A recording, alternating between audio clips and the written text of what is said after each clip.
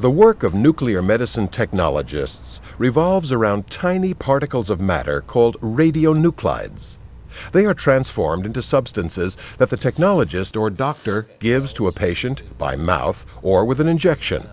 Then the technologist operates equipment that tracks these particles in the body.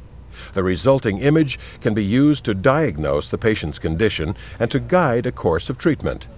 Because they are working with radioactive materials, nuclear medicine technologists must follow strict safety procedures, including wearing a device to detect unwanted exposure to radiation. They also explain test procedures to patients, so good oral communication skills are important. The training and certification to do this work can take place at a hospital, community college, or university.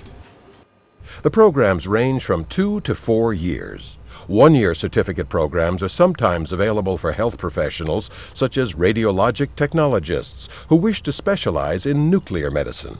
Often, these technologists also seek additional training so they can handle other kinds of imaging procedures. In every case, they must combine humanity with technology to help the patient feel comfortable. Thank you very much. Well, thank you.